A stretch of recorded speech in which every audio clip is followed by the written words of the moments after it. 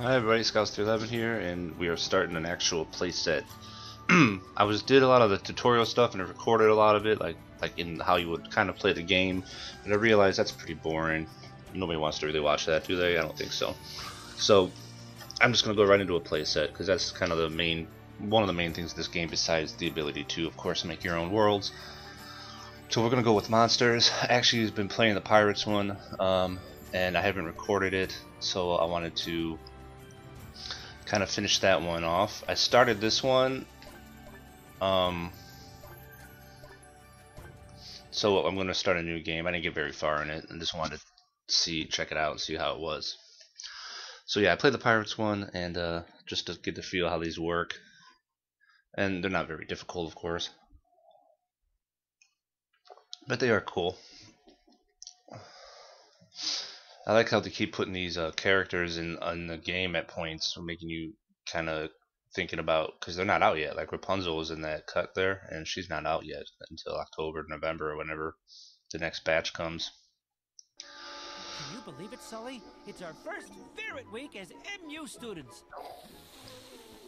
Can't you just smell the excitement in the air? Yeah, I think that smell is you, Wazowski. What's the big deal about Ferret Week anyway? Oh, morning, Don. Oh, hey there, Sully. And a big hello to you too, Mike. Yeah. Hi, Don. What's the big deal? It's the one time of year that the entire student body bands together to show those lousy Fear Tech goons that Monsters University is... a mess. Exactly. Wait, what? Uh-oh. Alright. I'm bringing Sully in, and I'm bringing in the Bolt. Wow, Fear Tech really did a number on our campus. Think you could help me clean it up?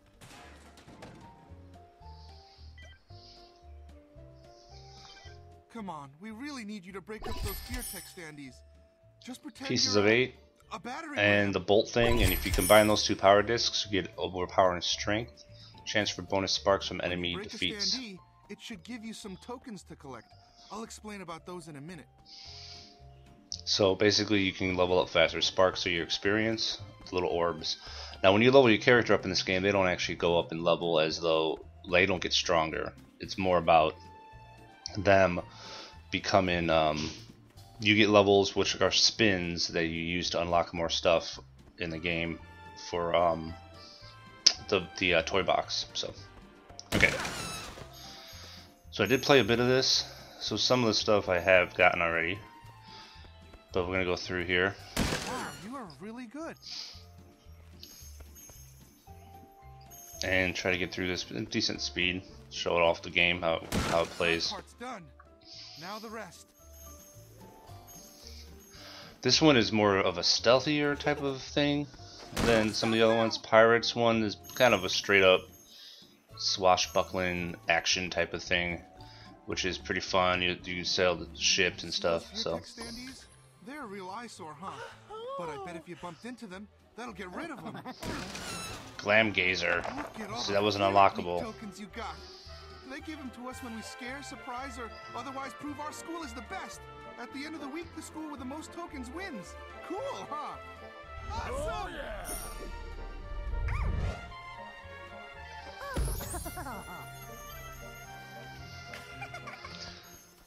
A beacon of light over someone lets you know they have a mission for you.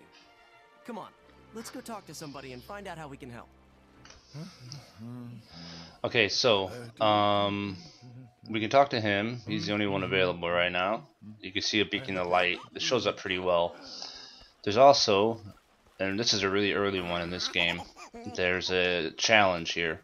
I did them in the last, when I was playing before, I did all 3 of them. You have to go easy, medium, hard in that order, and then once you unbeat all of them, you can do them again. Ready to play? Any difficulty. Awesome! So since I beat them already, oh no. Okay, I guess I do have to redo all of them again. Okay, let's do them. Here we go. I restarted the game. I got a new game, so everything isn't unlocked. Watch the Interesting. clock. Okay, so we have 40 seconds to destroy 5 of these, which is not very difficult at all. That's why it's easy. Even on hard, this one's pretty simple. Almost done. Fantastic. You did it! Alright, so now we can do the medium one, Here we go. which is the same thing. So far in the Pirates one, they've been the same, just you have to get more of them in the same amount of time, basically. So we need to get 10 of these now. Fantastic.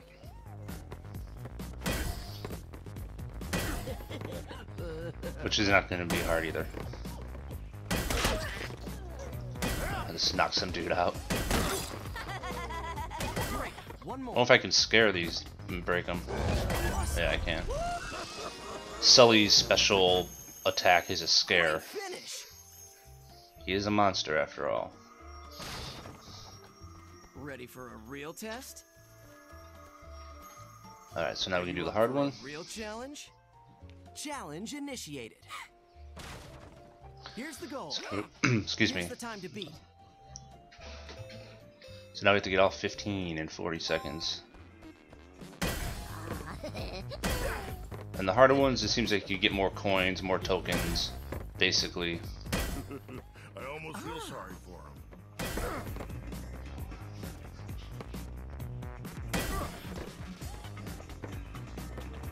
Looking great. Awesome. Actually wanted to upgrade my ship in Pirates, so I kept basically grinding the hard version of their thing. Great. The Pirates one, you just have to run through like these things. You don't have to punch them in so much time. That's what I'm talking about. It's a similar type of setup, but different, win. you know. So you get more stuff on the hard level, of course. Alright, so now we can go do some more questing. Basically the game is broken up, these games are broken up into main quest and side quest. Here's some old scare simulation dummies we borrowed from the School of Scaring. We thought we could use them to practice surprising the Fear Tech students. See? I've changed the dummies to look like Fear Tech students for some extra motivation. Go ahead, try to scare one. Wow, you're a really good scarer. But maybe you should scare a couple more. You know, just to make sure you got it down. You're almost there. That's great.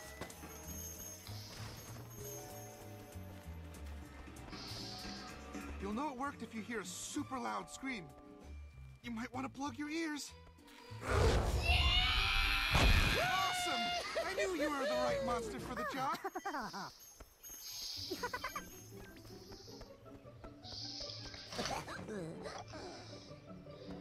Okay, so now we got some others to do here. I was just reading about the Pulaski Sneak and Scream. It's supposed to be a great way to get the drop on Fear Tech students that are actually smart. Want to give it a try? If you want, Okay. you can have more than one mission open at a time. Oh, come on, I know the that. mission log will help you keep track of them. From here, you can get to both the mission log and the toy store. Open the mission log. This shows all the missions you've accepted and lets you activate a particular mission. Great! According to my book, you have to sneak up without being seen. Then, let out a big roar. They've set up a few more simulators that'll help us practice. Alright, so we gotta sneak up on these guys. You sneak with the ZL. And then roar with the ZR button. Perfect. Now just try it a couple more times and you'll be a sneak and scare champ.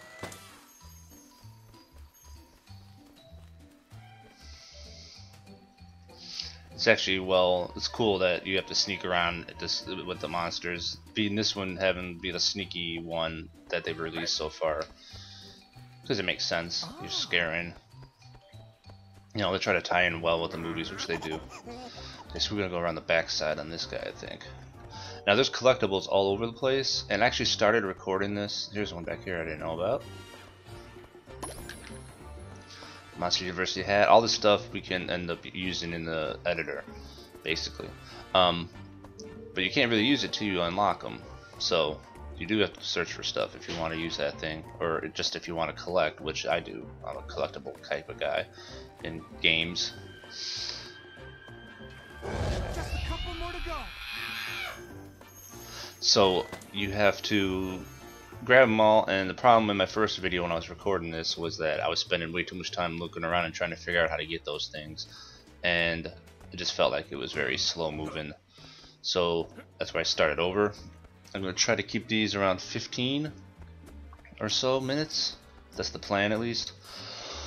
15 to 20, and not spend a lot of time looking for that stuff. If I see one, you know, I'm gonna, like, that looks like it's pretty easy to grab, like that one, I'm gonna grab it. But there's a lot of vertical ones in this game, on top of buildings in this monsters one, and they're kind of, you gotta kind of take a little second to figure out how to get there. And if you add all that up, it ends up becoming a little too slow paced. It was just too slow, so that's why I started over. That's how it's done. At least I think so. I've never actually been able to pull that one off.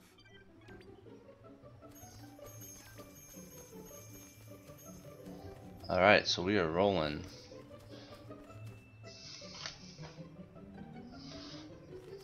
Alright, so here's some side quest stuff.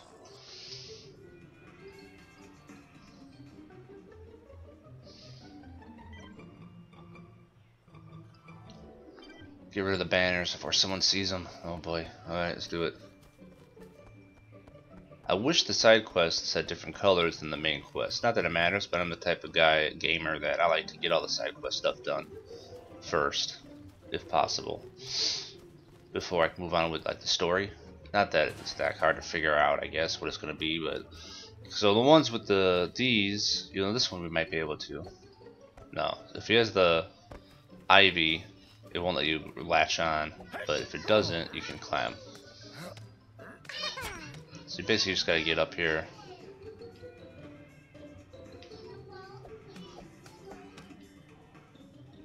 and knock these guys down.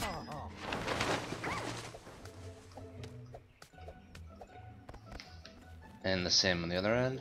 Let's see, there's one there we can try to get, but this building was a little bit of a pain, some of these buildings last time, to try to remember, to figure out how to get on top of them. Not that it's that hard, but it took too long in the video, I thought. Told you it'd be a slam dunk.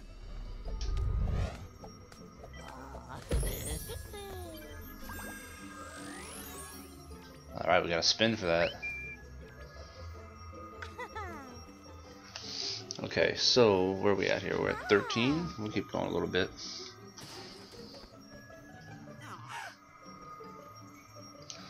A hole in my backpack. What? Oh, he dropped crap.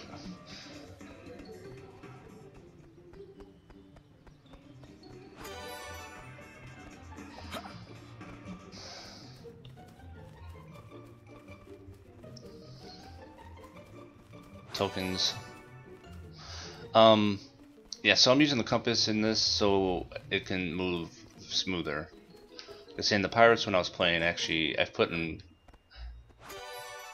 It'll only probably take a few hours to do this one then. The Pirates one, I was reading like people the reviews, and they're saying each one lasts 3 hours or 4 hours, but I'm like 5 hours into the Pirates one, and I'm not even halfway through it. But I also basically played the vast majority of it without the compass on, so I was running around searching, which is normally how I would do it, and then I also was trying to do every side quest I could find. So if you blow right through the game, I'm assuming it probably won't take you a couple hours, but if you actually play it where you're trying to get everything, all the capsules, play without the compass on, it would probably not, you know, it's going to definitely make it last longer. But for the video, I don't want to, you know, you don't want to watch me running around trying to find everything, I don't think, and taking forever, so.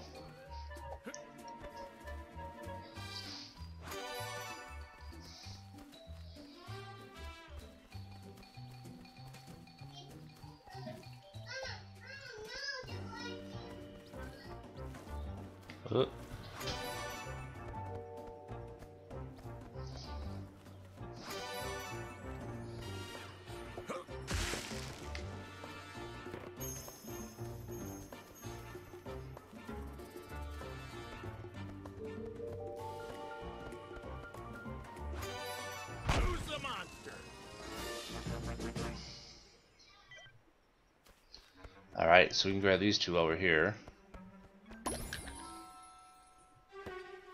Warts and Stripes now unlocked. And what is this one? Frightening Feathers.